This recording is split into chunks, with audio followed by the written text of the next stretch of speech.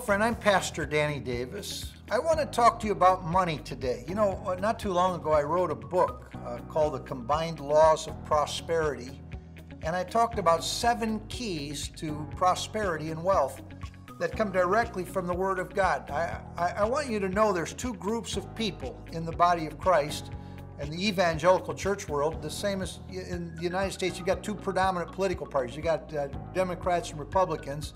In the church world, in the evangelical church world, you've got 50% of the church world that believes in the message of prosperity. They believe God is in the business of performing financial miracles for people. And then you've got this group over here that almost believe it's a sin to even talk about money. I can promise you, because I'm talking to you about money right now, the haters will come out and attack me. It always happens whenever I talk about money.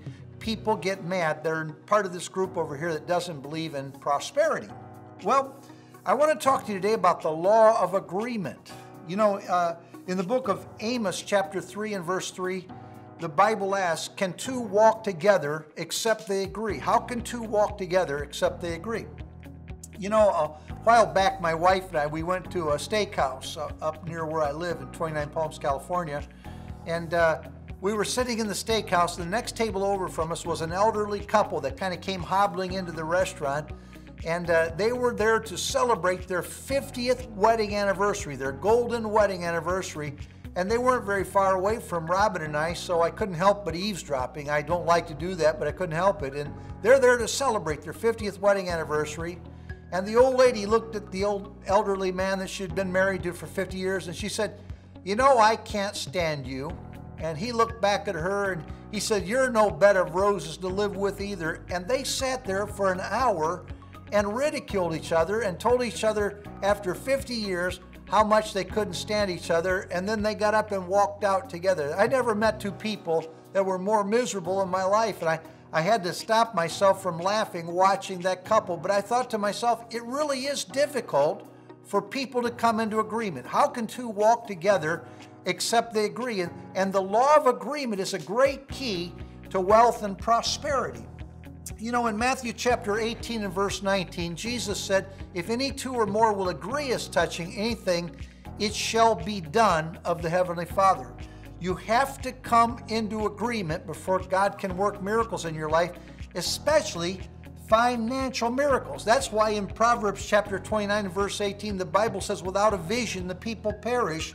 You've got to be on the same page with somebody before financial miracles can happen in your life. There's 3 agreement keys to success that I want to share with you quickly today. The first key is, if you're ever really going to have financial breakthroughs in your life, you've got to create a winning circle in your life. The most important person you bring into your agreement circle is the person you're married to. If you're not married, your spouse is your ultimate, most important person in your life that you have to come into agreement with. One of the richest men in the world, he's a billionaire, they asked him what the greatest key to wealth was. The guy's a multi-billionaire. He looked at them, he said, who you marry.